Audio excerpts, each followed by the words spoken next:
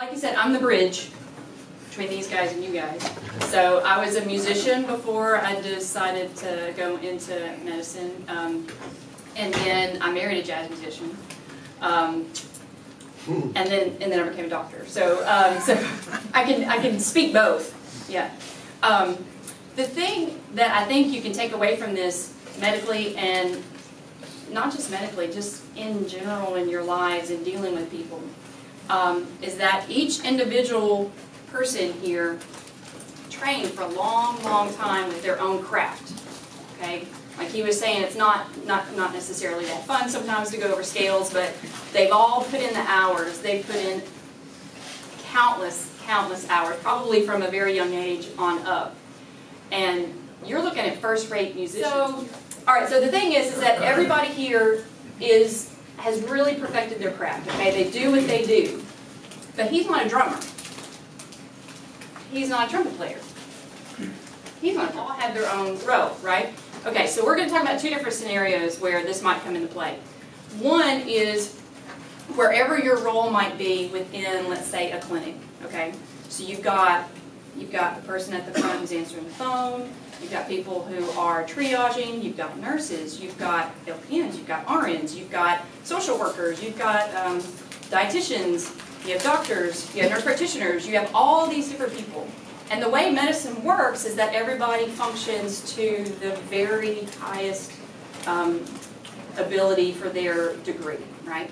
The same is true here. Everybody's working in their role for the greater good of what they're trying to express. But there's really good communication.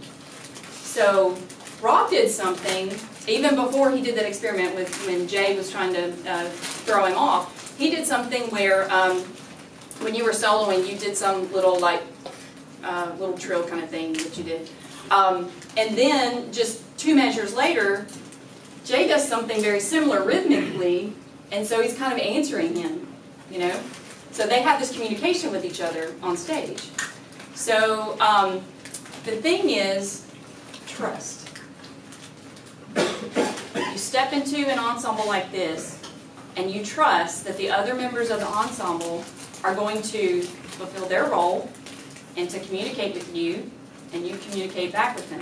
That's the same thing we do every day in real life, in medicine and just in general. So in another way we could say this is, let's see, are most of you residents, since this is Tuesday after academic afternoon? Okay, all right. So I'm a homegrown family physician. I went to medical school here. I went to residency here. I've been out for almost 5 years.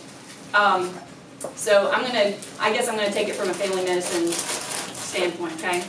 All right. So we are the ones that take care of everything. We look at the whole picture. We look at the whole person and treat the whole person instead of just an organ. Okay.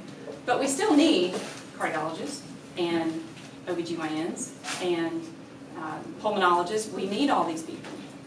And each one of us in our different specialties has honed our craft. I mean, think about all the training you guys have done. I mean, up until this point, you're residents right now, but you've still done 4 years of medical school and anything you might have done before that, and you're in residency now, so you might have done 1 to 3, almost finishing now. You've done a lot of training for what you're doing, okay?